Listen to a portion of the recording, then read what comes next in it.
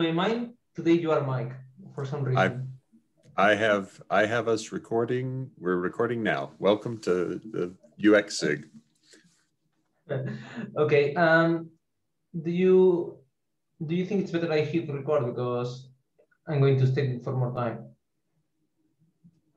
I didn't understand. Because you need to leave in 10 minutes. And I will just assign you as the what do you call it, as the host if I have to leave early. All right. So yeah, we'll repeat this later, but Mark and I will probably need to leave earlier today. So I can only do half an hour. Hi, Damian. Welcome to the UX SIG meeting. Happy to have you here. So I don't think we should, without further ado, I think we should start.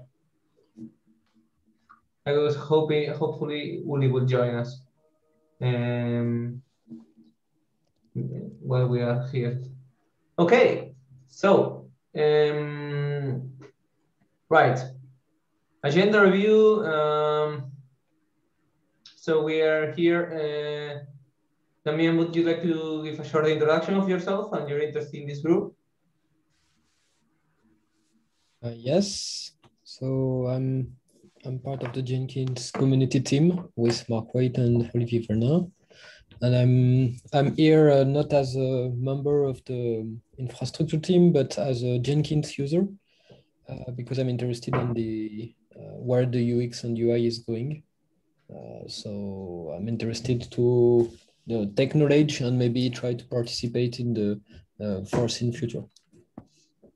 Okay, great. I'm gonna go ahead, and if we have time, I will, because we need to, we will be naming of Harry. You were interested in talking about pipeline visualization? Yes, that is correct. Okay, let's hope we can get through all of this material quickly enough. So let's, any other agenda issues, items somebody wants to include? Okay, let's go ahead. First item, health check for the March LTS. We are here. We are releasing. I'm really excited for it. Is there anything we should worry about? Any bug we should look at, or anything? Tim, do you have any idea or something we should be paying attention to? I think everything's merged. We've got a few fixes merged recently. We just need to create the release candidate soon, probably today, tomorrow. Yeah. At least need to do the backporting. Okay. So holding off, just waiting for the last fixes to get merged yesterday. Yeah. So Tim, the invalidate the site, the data on site upgrade was wonderful that you got that into 2.280. So my assumption is that will be included in the backports as well. Yeah, that's why I waited to do the backporting. Otherwise, I would have done it last week. I just wanted to get that in. Excellent. Thanks. Yeah, thank you very much, Tim. Okay, I see an entry for change of the upgrade guide. Just a reminder that I've got to create it, and the sooner I create it, the healthier we all are, because it gets more reviews, more time to think about it, and more time to clarify and correct it. So yeah, these ones going to be about the time we get the release candidate out. But Tim, your thinking was release candidate is probably still a day or two away. So that's likely much faster than I can do the upgrade guide and the change log. That'll be like mid next week before I'm ready with it. Yeah, I'm hoping to have the backporting PR today, hopefully. Okay. And then yeah, RC's just whenever. It's due next week, but great. I definitely won't. If I'm at speed, I will have the changelog ready before next Wednesday, and that's my goal. Great, that would be great. Okay. Yeah, it's going to be a tough changelog because of the extreme SIG security. It's going to be a tough one. So yeah, so number of open issues, tables to divs. Let's open these here. I'm happy to say that we at Cloudbees are working on fixing some plugins, that some of the very high profile plugins that were left, such as Groovy, Git Parameter, for example, Rebuild. I think I also mentioned Groovy. So several of these we are plot plugin. Several of these high profile plugins we are working to fix them. It'd be good to update Jira because I know that Dario's done a PR for which fixes plot. Be good to get that updated and synced back. And there's seen a few PRs go out. Yeah, I mean, yeah, maybe we should regarding plot plugin we can re-enable the deleted tests. I don't know. The problem with plot is it's not maintained. Okay. And it's not a huge percentage of people using it, and there's no one maintaining it. Well, there is, but he replies every few months. And so that was part of the reason for removing it as well. It needs more users. Okay, I think we should follow up on multiple SCMs and TFS plugins because I think they are a bit unmaintained at the moment. Multiple SCMs is deprecated. It's got a big, if you install it, you get a big warning in your Jenkins. I don't know if it's worth, I mean, there is a PR for it, but it was already broken, partially broken before I touched it. Yeah, multiple SCMs is deprecated because pipeline is just a better way to do multiple SCMs. We've had a better way to do it for years now. So I'm not concerned about multiple SCMs. Okay. Yeah. Okay, great. So any more triaging we want to do? Great. So next topic, an upgrade guide should have pointers for custom plugins. Do you need any help for this, Mark? I'll need reviewers once I've got it written, but it's usually most efficient if I do the writing first, try my best to have it good writing, and then we let the reviewers help make it even better. We will help you, just ping us. Are there critical plugins that need a release and like a maintainer? So sorry. Jenkins Online Meetup. When was this? I sent a proposal for that, didn't get a lot of feedback on it. I'm not sure that we've got the traction for it yet, but I still think it would be helpful a week or two prior to the release to do a meetup. But I'm okay if as a UX SIG, we say, nah, not really worth it. I don't know, to be honest, I don't know. When is the meetup? It's not been scheduled yet. I just put out a proposal for it and was looking for feedback. So I don't think I've seen that proposal. I will ping you after this. I'll embed a link to it into the notes. Okay, great. Yeah, we can talk about this offline. Okay, critical plugins that lack a maintainer. So TFS suspender, but still has users. As does multiple SCMs as much as it pains us. Publish over. This is a tough pattern, the maintainership. Yeah. Any comments on this? Any solutions? To be honest, I don't have any comment on this.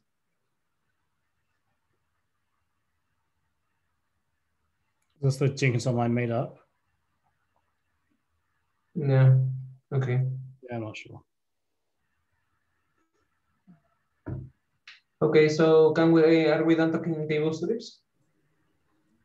So actually on the GitLab plugin, we have an adopter now, or we've got somebody who's driving towards getting a release. So I think it's the previous maintainer is trying to do a release just to unblock it.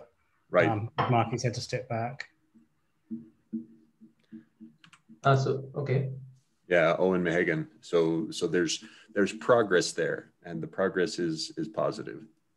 It always is. I think that's one of the bigger ones that does need releasing, but it could be more.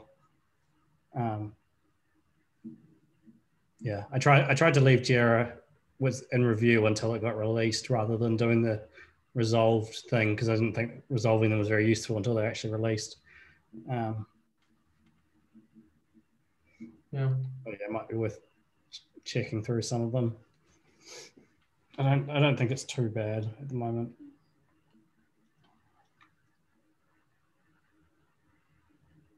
Okay, so I will move on if you don't mind. So, okay, iconography, retired material sprite. So, a few month or two ago, we talked about material icons. Basically, to give some updates to everybody, a year ago, when I started working on the UI revamp, we sort of chose material icons because they feel nice. And I started using them as materials, as SVG sprites, because basically for our purposes, there are two techniques that we can basically use are usable, which are SVG sprites and an icon font. I was looking we have been using them for a while in a few icons, but I was looking yesterday at material icons repository and I don't see the sprites anymore. I see the raw SVGs, but building a sprite with all material icons, it's feasible for us to, if we want to continue using these icons, to build, to create a sprite for ourselves. A sprite is basically an SVG files that contains definitions for many SVGs, right? So it's feasible for us to start creating that sprite on demand. For example, I need a bell icon. I add it to the sprite, but not having the whole, to continue use the same technique, it will be very difficult to have the whole material icons available, which would be helpful if we could tell plugin developers, okay, you just use go to the material icons repository and look for an icon and use it. Another way would be using an icon font, or just, which would be consist of some little work, because for what we are going to do next, or just change to something like Bootstrap. I don't know. So I want to raise this as a risk. This is a risk that the material sprites have been retired. And if we want a generic solution, for example, saying we have this list of icons, look for them in this place, we should consider moving on from the material SVG sprites and either creating our own sprites or use an icon font. I don't like that, but it's an alternative, or just use a Bootstrap sprite. I want to raise this risk. I don't have the best idea of how to solve this. Uli Hafner, Uli Hafner have suggested many times to use Bootstrap here. So I know I think he would have tell this if he was here. So that's why it was really interesting having him here. So Justin, sorry. Yeah, so I was just going to say, I tracked back where it was removed from the material icons repo back in August last year. It's been removed with a comment saying that best to build exactly what you need. So they're not saying don't use sprites anymore, but they're not providing pre-built sprite sheets.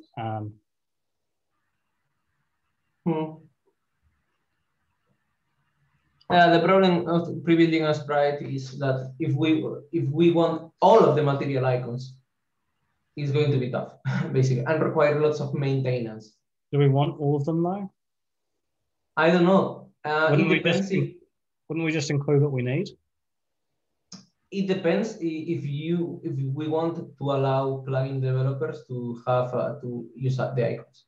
If not, I will have absolutely no problem in building our own sprites. I will happily set up the toolchain. I have done it before and created a sprite before, and it's rather easy to do with Webpack. But yeah. I mean, it's fairly common for plugin developers to provide their own icons as they need currently. I mean, if there's an appropriate one in a set, they can use it, but okay. it should just be, I think it should be documented how they can add their own ones, either to core if they're general or to their own plugin. But I don't see any problem with include what you need. Okay, so works for me. Right. What else? I agree with you there. I will try to explore this option. And this leads me so that we can use these icons on the next topic, ongoing iconographic work. I'm going to say Felix team, but the full credit goes to team. This amazing PR. I don't know what this is, a hyperlink. So basically teams doing, I think we are really close to taking it out of draft status. Basically, right now we have lots of changes for status icons with really nice animations and the weather icons. And yeah, we are getting it there. It's getting there. I see that the mark dropped. So I just wanted to give an update on iconography. And yeah, Damien, I don't know how to pronounce it. So, wait, sorry, I was getting ahead of myself. Tim, is there anything you would like to mention about the iconography effort? What's left on it? For a first iteration, it really depends. I think right now we have a few icons. We have a few of the icons migrated to the new ones. For example, these ones, but we don't have folders. We don't have some of the others. And we have the weather and build icons and build status icons, which I think are the most important. It really depends what we want to get merged. Not necessarily for the June release, because for the June release, we have time to replace all the icons in Jenkins in time for the June release. But what do we want in time for the to get the PR merge? What's the minimum support of iconography we want to get the PR going? I think it'd be good to try one plugin with it and just make sure that everything works. I can't see why it wouldn't work, but it'd be just good to try update like the credentials plugin or something. It's say credentials and Warnings NG. Warnings NG uses Bootstrap, Fontason plugins, Fontason icons. Yeah. But Credential does provide lots of custom icons indeed. Whichever one's easy. If Warnings NG's already got icons that just need to change to SVG, or no, Warnings NG uses the. I think that's to see that it works nice with plugins that bring their own icons, but Credentials is definitely the one that I think may be effective. Yeah. Okay. But I'm not sure if that's absolutely essential. At least on day one, we can always enhance that. But do you want, but one thing, do you want to have, for example, icons for all of these options, or are you happy to just go with, for example, app, the magnifying glass, and the people one, and then progressively add the others? That's my question. Progressive, absolutely. I think we've got more than we need for the first merge, to be honest. I think you're right. So I will help you unblock this, and let's see if we can get this out of draft status next week. And maybe then we need to take a step back and work on setting up a toolchain for the material spreads. Yeah. And that will sort of be the end of my involvement here. Maybe on my free time, I will be able to invest more time here on this one. Okay. Sorry, Damien. What do you want to share about pipeline visualization? Cool. It's not something I want to share. It's more me trying to fill my knowledge. As a Jenkins user, I've been using Blution for some times now, and I would have wanted to know. I see that it's the rate of changes and feature is very, very low since 1 year. So I would have wanted to know, given that the UX and UI effort on the community Jenkins have been done on the classical UI, like the table to div, immense amount of work. It looks like that the classic UI is gonna stay or gonna be the main system. So what will be the project to visualize the pipeline, since Blution has some nice feature that the classic UI don't have, and also there are some things missing. So that I don't know what is the official direction, if there are involvement required from contributor. I don't know what is the status. There is an item on the roadmap for pipeline visualizations, but it's up to us as contributors, basically, right at the moment that I know of. There's a proof of concept for the pipeline graph done by Cliff Myers. The graph itself. So I'm going to separate here two things, okay? List of builds, which I don't think there's a plan at the moment on open source in the OSS community, and pipeline and log visualization, which is the chart, the nice graph.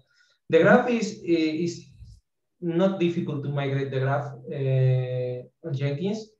I mean, and with the graph, I mean the graph itself, the JavaScript code. The problem is that we lack, there's a lack of a single unified API that allows me, for example, I did spend quite some time working with it, and I couldn't find a way to have to look what API do I need to see to get the feed of steps, to get, for example, a file stream for the log for a given step. So I think right now API support is the blocker. And okay. front-end expertise, but front-end expertise could be done little by little, but without a work on the API, it's tough. Okay, so what does it mean? Is it that the work is in progress and it's just a matter of time? Is it there might need some involvement from? We should need to search for contributors. We need to search for contributors. Right now, as far as I know, nobody has been working on it other than